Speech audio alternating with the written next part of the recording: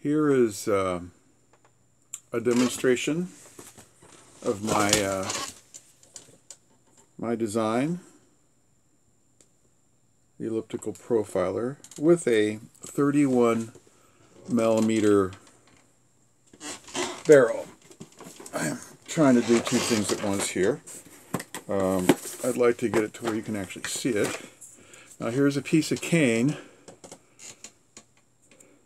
It comes right off my other machines, one of which anybody can afford. The materials for this cost about $12, $10 for the big old piece of steel. It is 1 3/16, that's about 30 millimeters. When you add the wet dry 60 and 150, that's just a little bit over 31 millimeters. Close enough not to make a difference. And all you do is rub it back and forth on the 60, then to finish it, 150. Works very well. I do it all the measurements with this little device here that I just dropped. So that's a very inexpensive Harbor Freight. I think $10 for the meter, and the rest is just nuts and bolts and bits of aluminum bar. And it does a very good job of measuring. So here we are. This is my machine with a 31 millimeter barrel. We can provide 1 inch, 0.9 inch, just about anything you want custom for these things. But 31 is what my friend Steve Bronstein in the San Francisco Symphony uses for his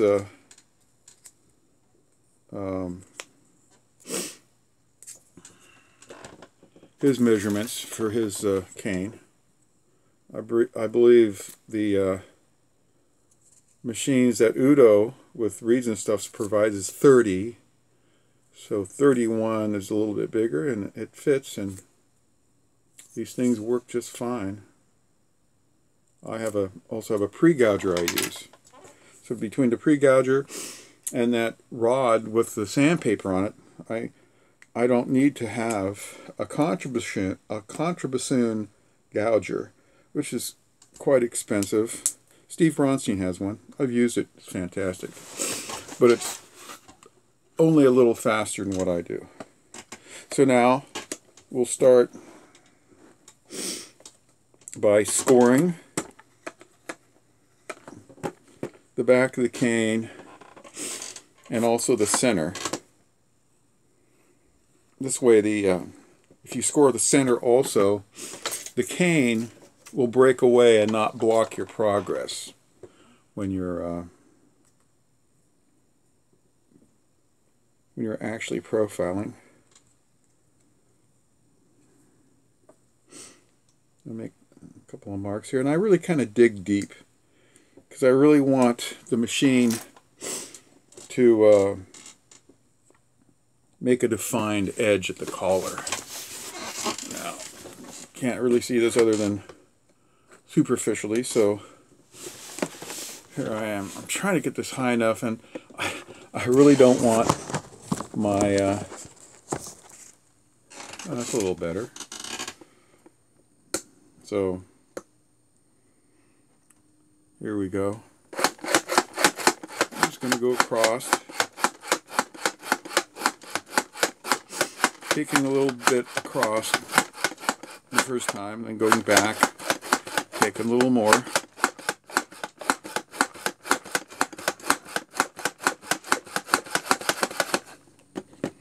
Okay, so about halfway done. So I'll flip the cane, put it on the other side.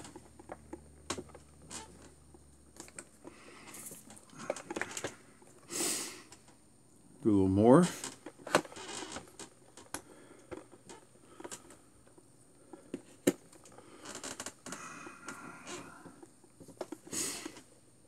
not fitting exactly like I like it.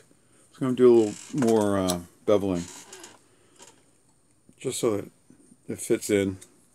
I just do this by hand sometimes. I have a little machine that I sometimes use. Where is it? Here. It's basically a 1-inch dowel with a razor blade. So what'll happen is I try to get that angle right and do that, because I really need a 31-inch or 31 millimeter version of this to do these accurately. So this is really not meant for this.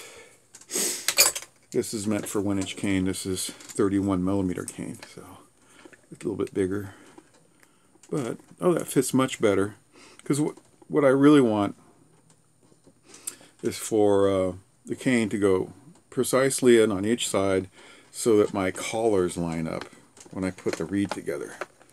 And if you don't get that right, then you know, your blades don't match up. So you want your blades to match. Let's do this a little more. And with this machine, of course, the whole reason to have an elliptical profiler is you want to have a crescent shape, center to side.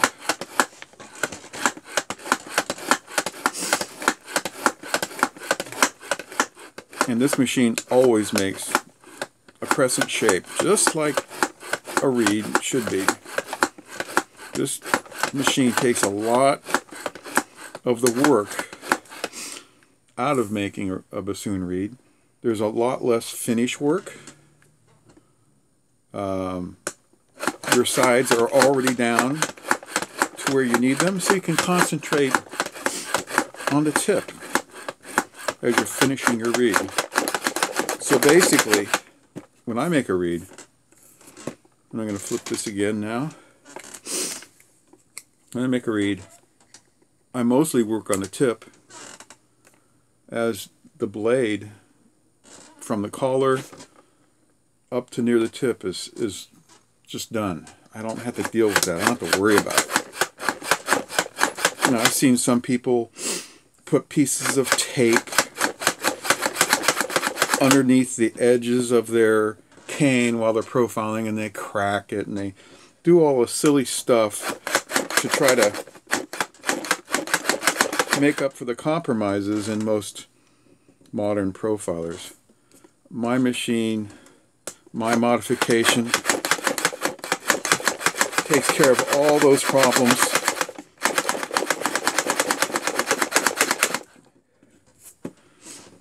Once you're done, you just have to worry about the tip. And I suppose with a little bit more fussing around, you could even do better. But the problem is, if you do too much, if you take too much off, sometimes leaving that little bit on is exactly what you need to finish a reed.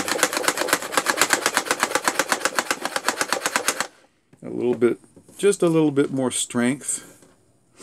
Now this piece of cane, I think, might have been gouged just a teeny weeny tiny bit too thin, by maybe 5/1000ths. So on one side, I'm getting a little peeling, a little bit of the, I don't know if you can see this, but on one side, there's just a little bit of the top cane, the hard crust. And that's because this is 60/1000ths, and it should have been 65/1000ths gouge. But still, we'll probably make a reed. And to get rid of that, I'll do a little more cutting right at the collar. And I will literally peel this back. I will take this off. And see what's happened there? I'm taking that off to get to the wood we want, the cane we want to vibrate. And I'll just strip that off. And hopefully, at the end of the process, you cut across again and go right to the edge. See all that? That's just this cane coming off. And you can do that coming back the other way using a razor blade. Has to be very sharp. A little secret there. So I will save this reed. I'll save all this work I've done. And I'll get a good result. So I'm going to finish that right now. Real sharp blade going across. And probably, I'm being bad. It's a good idea to use a wooden dowel so you don't cut your fingers. So you'll go right across. And you can hear it. You hear that little noise?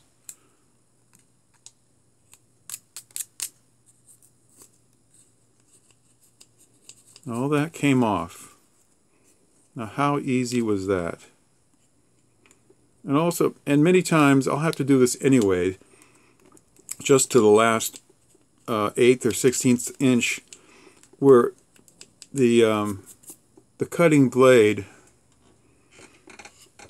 has a little trouble getting there. I mean, any profile, even the best machines, you'll still have a little trouble right near the back, where it just misses a little bit of that. So again, straight across with a razor blade, and then using that same razor blade, you come back this way really close, digging down ever so slightly, and you're trying to get that last little bit of schmutz that your blade missed.